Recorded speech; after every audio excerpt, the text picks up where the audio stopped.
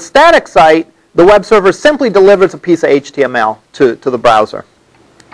With the dynamic sites, the web server does some work and uses databases, uses the input that users supply, maybe uses some other sort of sources of data, puts that together to create an HTML page on the fly.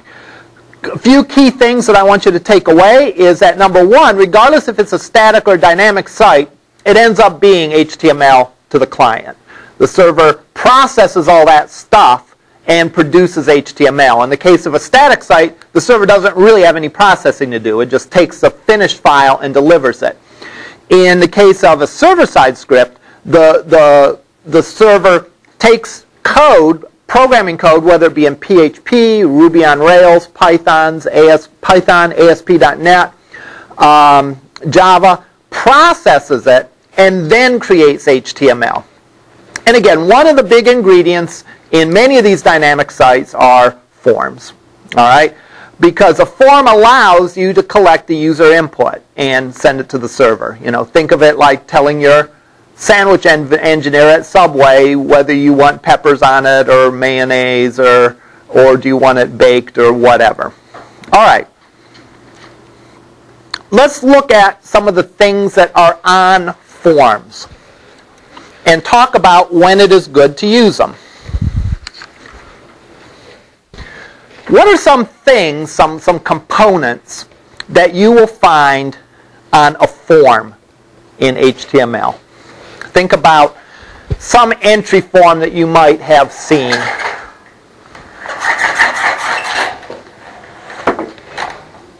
Pardon me? Text boxes. Yeah, text boxes are sort of one of the most basic form element.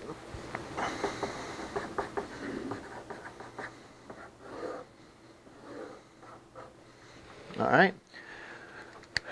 How would you describe a text box? What can you put in a text box? It's a place for someone to put input data. It allows you to put in free-form data. In other words, it's not formatted. You can type anything into a text box. And it is a single line. All right. In other words, it's not multiple lines. So, for example, every login form that you've seen has had a text box for your user ID, right? You can put anything in there. It's a single line.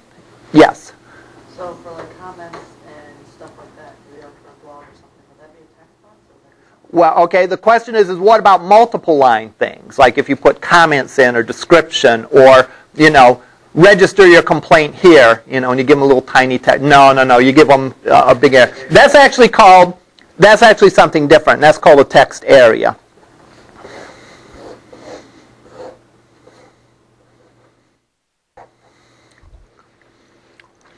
A text area is like a text box except it's multiple line. So you could type a paragraph of things. What Career Services was talking about like cutting and pasting your resume into onto a form, it would be a text area, right? Because if you have a one-line resume, well, you know, Einstein might have been able to get away with a one-line resume. Hi, I'm Einstein. I made up E equals MC squared. It probably would get him a lot of jobs, all right? Everyone else but Einstein probably needs a text area for their resume, all right? Now, I did make the statement, I'm surprised I didn't get a question about, I said you can put anything into a text box, but, you know, you've all seen cases of like it tells you, hey, user ID not found, or it'll tell you you must enter a number here, or something along those lines. That's actually handled not in the HTML, but that's handled either on the server side through scripting or through client-side scripting, JavaScript, which we'll talk about shortly. Shortly, not today, but shortly in a week or two.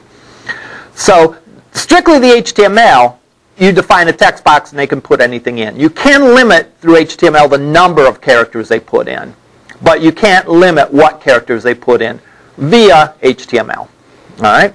So there's two, text box and text area. Another one. What about HTML5? Can you limit it? That's a good question. HTML5, can you limit what is put in? I am not sure on that. I don't mind saying I don't know. If I was a smart aleck teacher, I would say something like, yeah, I was saying like, that's an excellent idea. Why don't you prepare a report for us next time? I had a high school teacher that did that. He was like, he was the one teacher that I could not stand him. And he didn't even do that to me. And I got good grades in this class. I still didn't like him. I think I can say these things. He taught math. Yeah. Yeah. Well, I'm thinking, I don't know. You might be able to piece together a biography of me. I have mentioned, for example, that John Gresh, an adjunct here, was my computer teacher. Yeah. If you do some figuring, that will tell you that I attended Lorain High School. All right. If you take a rough estimate of my age, based on the gray of my beard and other factors, you could probably get my age at least within 10 years or so. So that would put me at Lorain High School within probably anywhere from 70 to 80, we'll say. All right, 1970 to 1980. And you could go back and look up all the math teachers and try to figure out which one I'm talking about. All right? So we'll just stop there. All right? Yeah, go to classmates.com. And all right, what's another thing you can put on a form? Yes. Okay, they mention a label, and yeah, labels are on a form. We'll talk about them. They're really not thought of as a form control. They're really just text. But when we get into accessibility, we'll talk about how, just like with a table, it's hard for someone that's visually impaired to associate a table cell with a column and a row. All right? It's hard for someone that's visually impaired to associate a piece of text with a text box. In other words, someone that can see knows that the name belongs to that.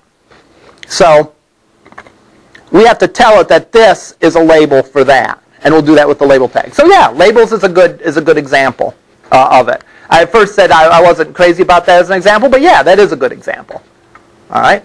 Other things that we can have on a form. A button. All right. Okay. There's actually a couple different kinds of buttons. The most common button is a submit button. All right. What does a submit button do? Right. It sends the data to the server to be processed. Those of you that are fans of Star Trek The Next Generation, that would be the Make It So button. In other words, when they click on it, that actually goes and it does what it's going to do. It sends it to the server. There's actually two other kinds of buttons, though. And I want to introduce them, even though we're not going to spend tons of time talking about them, at least not now. What are the other kinds of buttons? Yes? Okay, a radio button is it has the word button in it, but that's not the same kind of button. So we'll hold that thought for a few minutes. A radio button.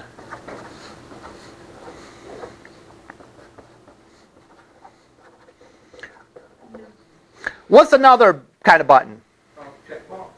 Okay, checkbox is also another control.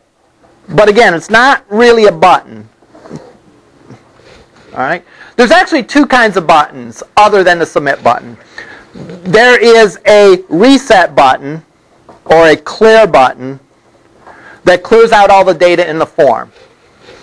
Don't use this one.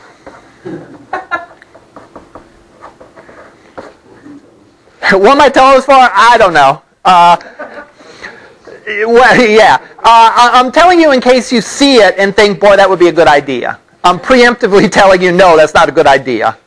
You know. And there's a good article in Angel about why it's not a good idea. The bottom line is, it's very easy to, accidentally hit it instead of the one that you want. Let me see if I can find an example of it. I think There is a good example of this in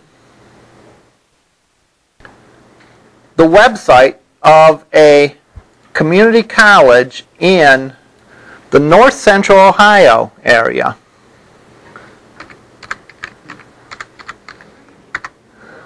This is a pretty irritating thing on the CISS216 thingy there when you're searching. If you hit enter. Yep. Yeah.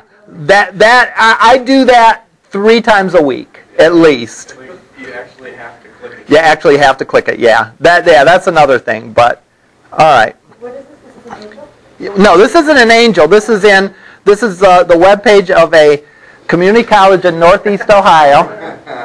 All right, or North Central Ohio. Notice this: additional search criteria. All right, let's see. I want a class that meets Monday or Tuesday, or let's say Tuesday and Thursday, and I want it to be a CISS class.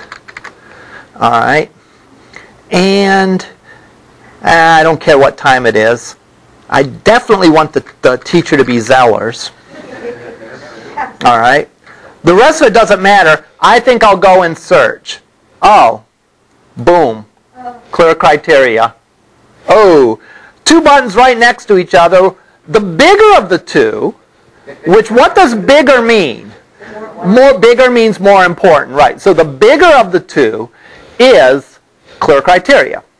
Now they are different colors, but there's really nothing. I suppose you could look at that green and say green for go. So that's sort of halfway a good design thing. Assuming, of course, you're not colorblind, in which case green doesn't mean anything to you, right? All right. And again, they're bigger. They're right next to each other. Now, let's think of this. What percentage of the time do you think you want to press the clear criteria button? Very rarely. What percentage of the time do you think you want to press the search button? A lot of the time. So we'll say, N for the percentage of time that we want to press the clear button is maybe, 1 to 5% of the time, or 0 to 5% of the time. Therefore, 100 minus N will be 100 to 95% of the time we want to press that. And yet, they're right next to each other. The clear search is before it, which also tends to give it the idea that that's more important. That's the one I want to click. And, well, it's before it and it's bigger, so you're almost guided to click that one, even though that's not the right choice. And if you think about it, how often, we'll go in here. All right, I want CISS courses that are this day and this day, and they're taught by Zellers. Oh, wait a minute. No, I want biology courses taught by Kessler. Usually, if anything, you might say, no. I want it where it's not. Oh, they don't give you that option. Joke's on you. But no, okay, I decide I want NORAD instead, all right, or whatever. You could go and type that in.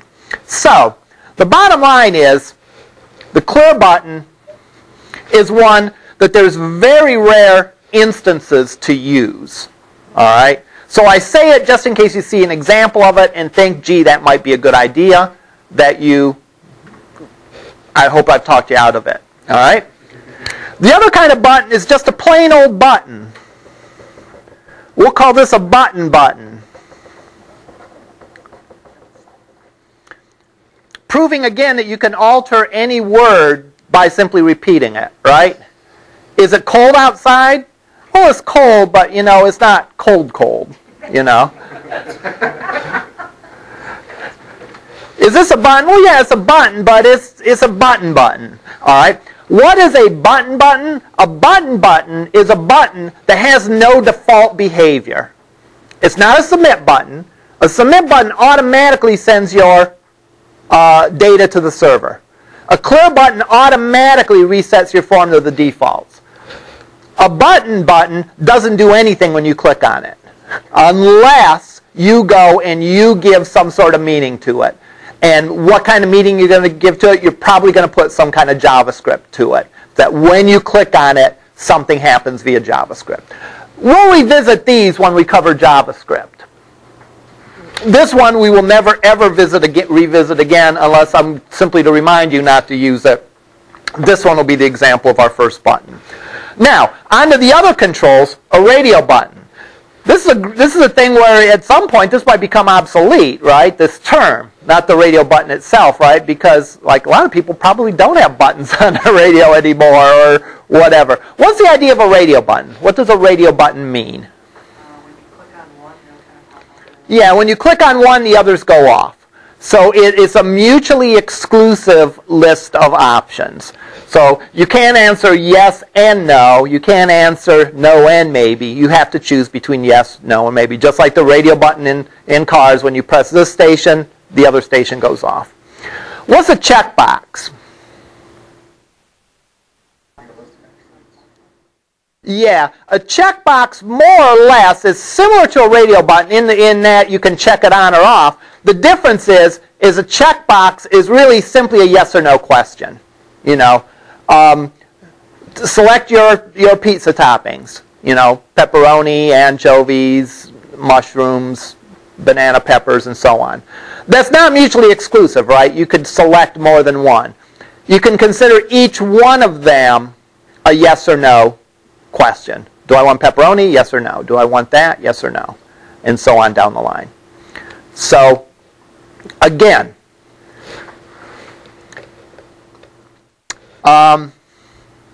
that's a checkbox, whereas a radio button is mutually exclusive. Anything else? There's at least two more that I can think of.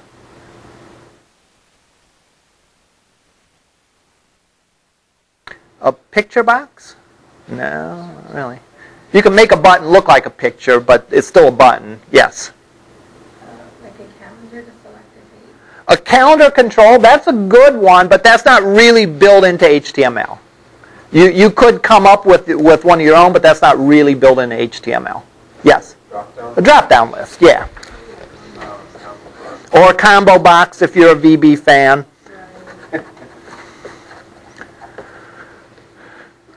That, for the most part, by default, that's going to behave like radio buttons. That is, it's a set of mutually exclusive options. You pick your state that you live in. All right. You can't live in Ohio and Michigan, right? Toledo tried, and we ended up getting it. All right. Now, actually, by configuring it, you actually can make it to work like checkboxes. You can make it where the choices are not mutually exclusive. But typically, by default, you don't do that. All right. Well, usually by default, you make drop-downs mutually exclusive. There's one more, and I don't blame you if you don't get it, but you all have seen it when you have logged on to Angel. That's not cryptic enough for you. Yeah, there you go. Well, let's go log on to Angel. No.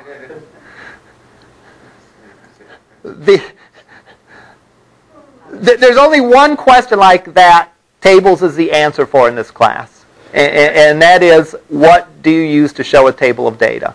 All right. That answer is tables. Everything else is not tables. What should you not use?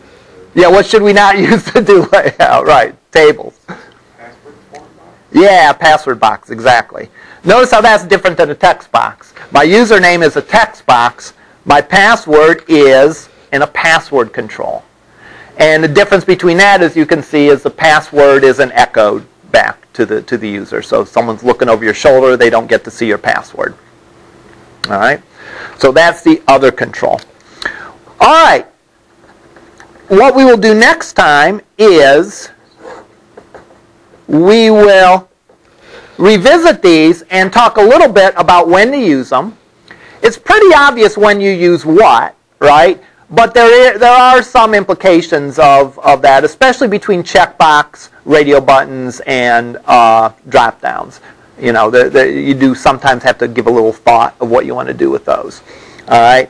But we'll spend a few minutes talking about the appropriate usage. Then we'll actually go and implement some of these and create forms that contain these. Questions? All right, we'll see you over in lab.